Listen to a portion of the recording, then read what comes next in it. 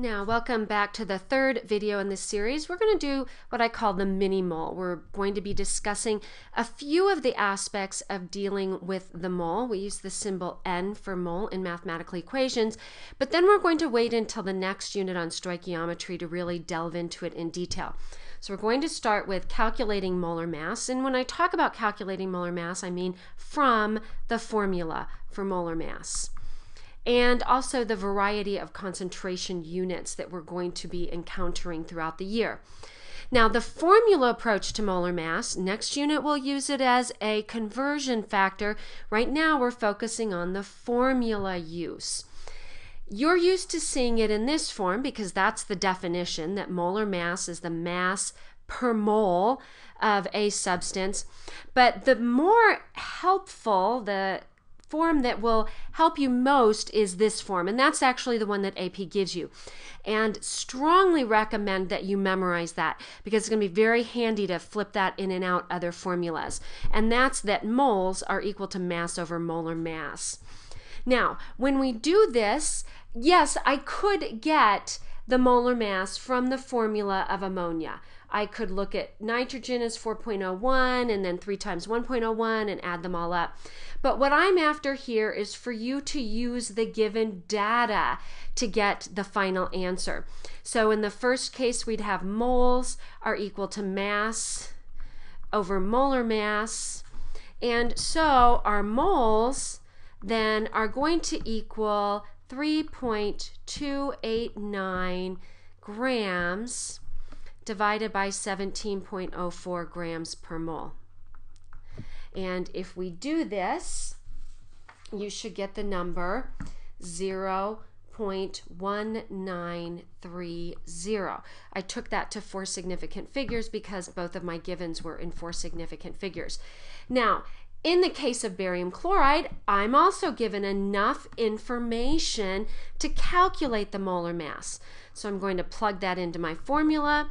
Molar mass is my mass over my moles. So let me fix my mistake there. We've got molar mass is equal to mass, which is 53.998, divided by my moles, 2.2593.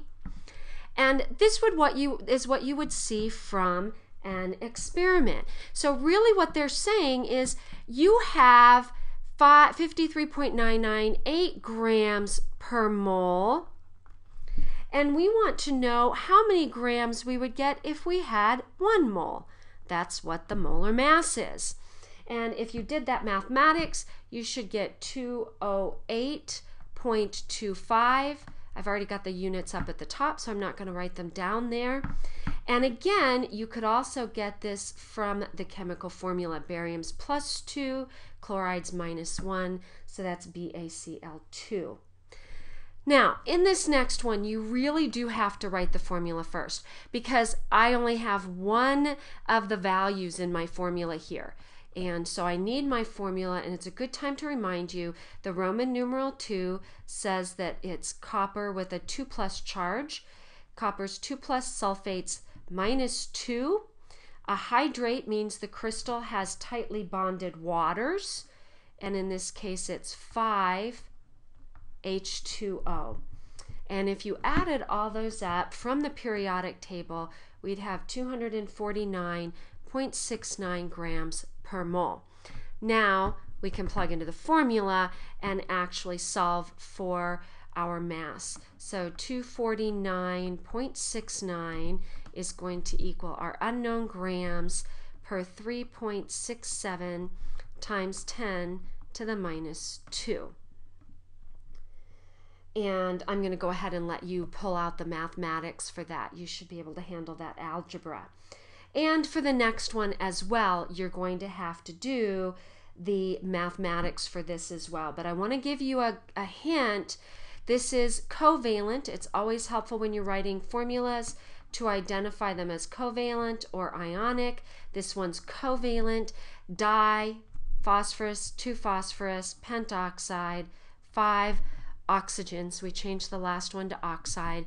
Use the periodic table to get the molar mass, and once you've done that, plug that into the formula to calculate the number of moles.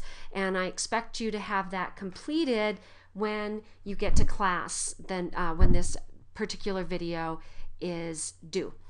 And I'm going to go ahead and stop this video right now so that we can change topics and move on to our solutions and calculating the molarity of a solution.